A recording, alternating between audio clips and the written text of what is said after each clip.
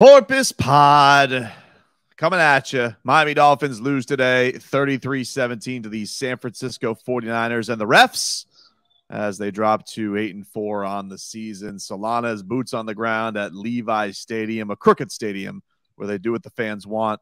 What's going on, Solana? How are you?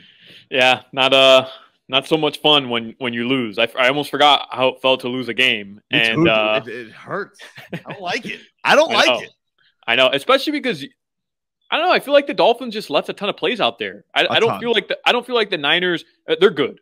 They're a really good team, but I mean they're good enough to where their backup quarterback can do what he did to us. No, like I just feel like the Dolphins just didn't execute in the first half, and then things kind of just didn't roll their way in the second half, and I think that was the difference. Yeah, the second half annoys me a lot more than the first half does. I think the first half we did see their defense come out and do some things effective. Obviously, the Dolphins weren't sharp by far. I mean, we can get to it a little bit later in more fullness, but definitely Tua's worst game of the season by far, and a big reason that they took so long to even be in this game. Also, a reason they were even in the game late. But I heard some of that theory too, that they felt like that the Dolphins were a much better team than this Niners team. I feel like the Niners stars, I mean, all shine for them. Bosa had 3 sacks. Trying to tackle Deebo Samuel was like trying to tackle an actual moose. Christian McCaffrey was unbelievable today. So I do think that they're of their best players, all of their best players showed up today. And I would say for the Dolphins, like Tyreek Hill showed up today. Christian Wilkins was a monster today, but a lot of their other best players, I don't think gave quite the performance you'd expect. And certainly that starts with QB1. I don't. This was not a sharp game from him at all. Yeah, and the interceptions, right? Like he had gone 193 passes without throwing a pick, and then he gets 2 back-to-back interceptions on back-to-back throws, which is crazy. But that second one, I mean, he just has Tyreek Hill wide open and he throws it behind him. Like that's not Tua like. So I think you're right. I mean, this was probably his worst game of the season. And I mean, he also took a big hit at the very end of the game, Tobin, that led to the fumble recovery touchdown. And I got an email from the Dolphins, not just me, but all the media did, that like technically was on the injury report. Like we got an update on Tua Tagovailoa. So that means like it was significant enough where they sent out an update. So well, they also, I mean, they did take him out. I wonder if that has to do with them taking him out for the last play too. Like, you know, because it's a little bit like, oh, you're taking your quarterback out for the last drive. That's like a little white flaggish. So maybe they were just saying he was dinged with something. I don't know. I think we'll see. He has had the ankle injury before, based on time constraints for everybody, just for disclosure. We're doing this. We probably won't hear from the, I won't get quotes from the coach on it. Although Tua is, he did say it sucks. We didn't do what we want to as a team, and it starts with me. So he's taking accountability for the loss, which he definitely needs to, because the first half, I don't know, that was like, first of all, I mean, the game starts off a 75-yard touchdown. I'm saying it's pants immediately, and I have to put my pants on for the rest of the game, which was unfortunate. And maybe I shouldn't have, because once my pants were back on, all of a sudden, I don't know who that guy was. He was heaving balls way over people. He was not sharp at all, and it didn't feel like it was necessarily a lack of time thing. He just did not have that pristine touch we're used to with him. Yeah, no, it wasn't a lack of time. We were talking about it, me and Joe here in the booth, where we're saying in the first half, Mike McDaniel drew up an incredible scheme offensively.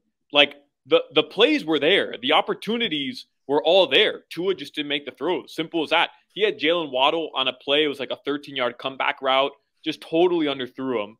And then the Jeff Wilson wheel route over the top, where it's a blown coverage. And I mean, if he just throws a catchable ball, Jeff Wilson walks into the end zone. It's like a 65-yard play, another chunk play for a touchdown, and he just threw a bad ball. Like there were a number of plays like that where Tua just made a bad throw, and the Dolphins suffered because of it. Yeah, like Jalen Waddle being 1 of 5 on targets. Like, when do you ever see that? He's the safety blanket. Him and Tua are like, they're on such the same page all the time, and it couldn't get going. I know that he was a little bit banged up at certain points, so we didn't get a full Jalen Waddle game. And I'm talking about early on, he was like 0 for 4 to Jalen Waddle. Like, what the hell is that? That never happens. So yeah, he had to work himself out of a really great hole. And then the times, like you said, that they had opportunities and he did it, somebody else didn't step up. And there was certainly a couple calls where you're just like, I don't know what that Robert Hunt holding was. I mean, like even Moose Johnson was like, if that's holding, I've held my entire career. So that like completely ruined a drive. And they had this tripping call on Melvin Ingram, and I was like, oh, what the hell is that? I mean, like Melvin Ingram and Trent Williams literally were toe tapping to each other, and dude just falls over his face, and they call a penalty. I was like, what is this crookedness going on here today? It's like Tony Brothers was out there. We could hear Melvin Ingram literally telling the official, our cleats got stuck to each other. Yeah, like that's it. That's all that happened. You could hear it. He's just yelling, our cleats got stuck to each other. That's it. That's all that happened.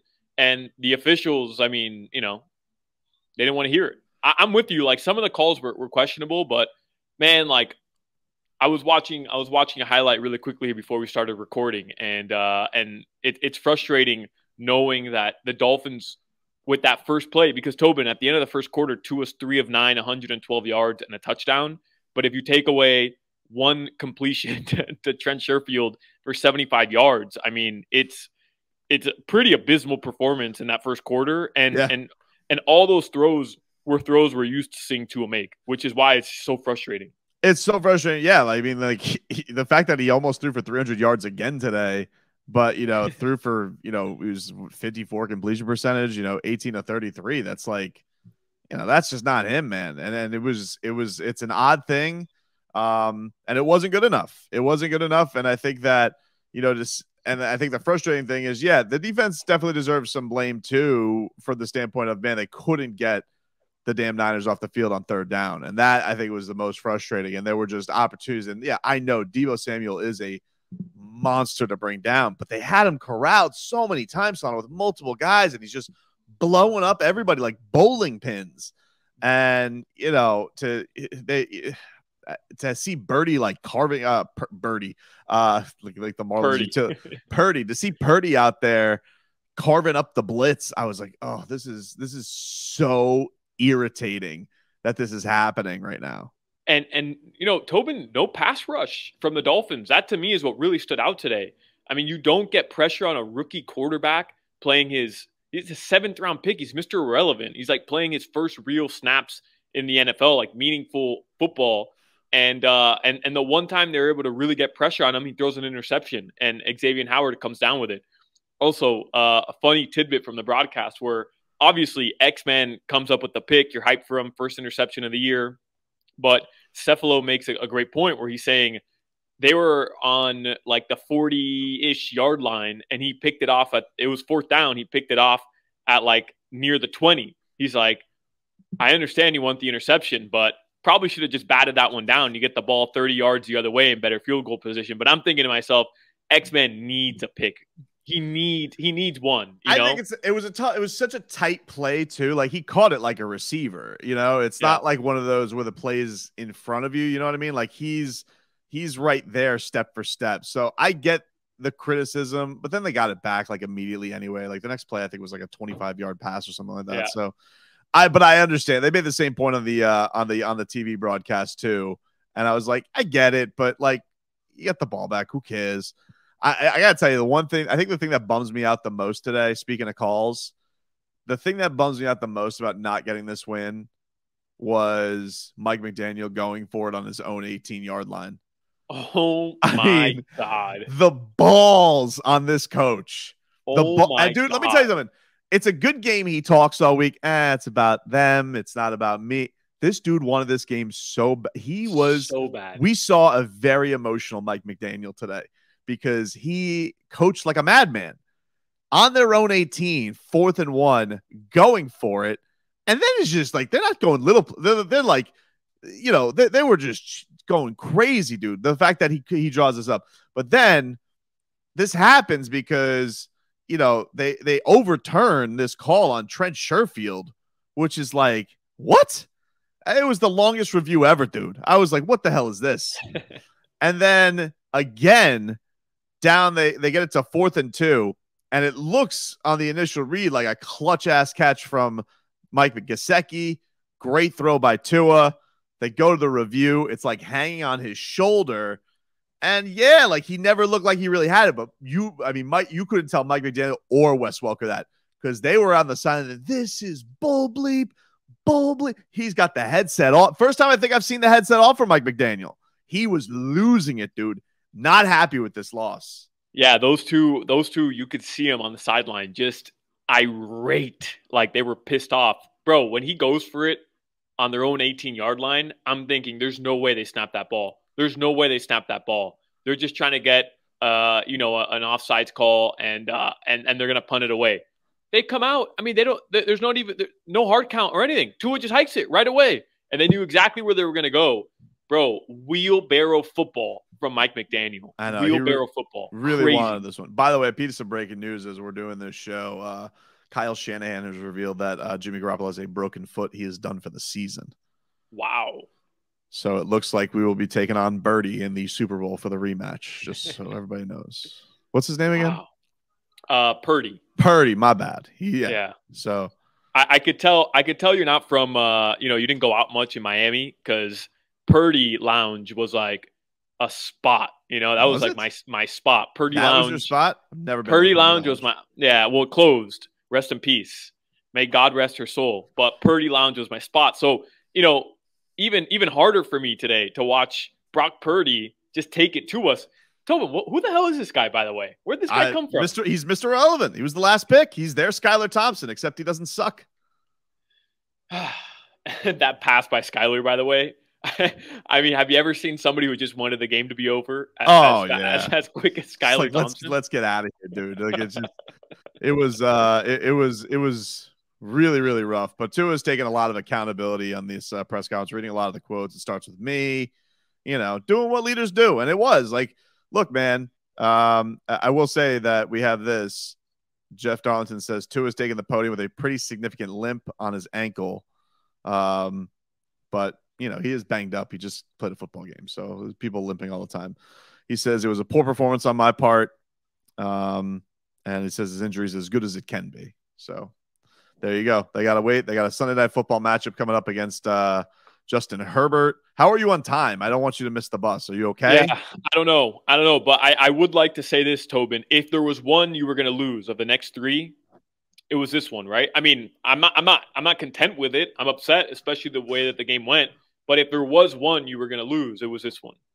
Look, my overall thoughts are there were a lot of stuff they left on the table. They certainly got down way too much, way too late. I actually have the receipts on this. I'm like, look, I was texting with my midday show crew, and we're keeping faith. I'm like, one bomb to Tyreek, we're right back in it, and then boom. Sure enough, there it is. And I really did, dude, after the wheelbarrow play, I thought, no way they're losing this game. No effing way they're losing this game. So it hurts. Like, it was still there for them late.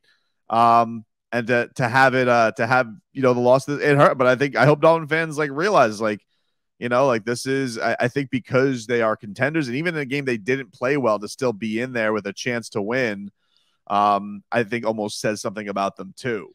But I truly feel like, and I mean this, with the way the Chargers are playing, I hope that they take this and they smoke that team next week, because that's not a real environment they're going to. It's a Mickey Mouse stadium. There'll be more Dolphin fans than Charger fans, and hopefully it sets them up for a hell of a matchup against the Bills. But yeah, this one, I get what you're saying. They still lost to a really, really star-studded team, but a star-studded team that did have a rookie quarterback in there. Yeah. Out of nowhere. So that one also hurts. And I also got to end this podcast. I got to give a shout out to Christian Wilkins today, because that dude was all over the place. I don't know how he led the team in tackles today, or was tied for the lead in tackles today. He's a D lineman. He just he played. I thought he played really well today for the most part. It was just unfortunate that they couldn't get off the field at third down, man. It was a tough one. And there's a lot of bounce back that needs to happen from this one too. A lot of learning can happen from this one. Yeah, I'm with you. All right, I do think I need a ride, because I don't want to miss this. I got to get to LA, Tobin, so I don't want to miss this plane. I understand, man. Enjoy it. That's a Porpoise Spot, everybody. We'll see you.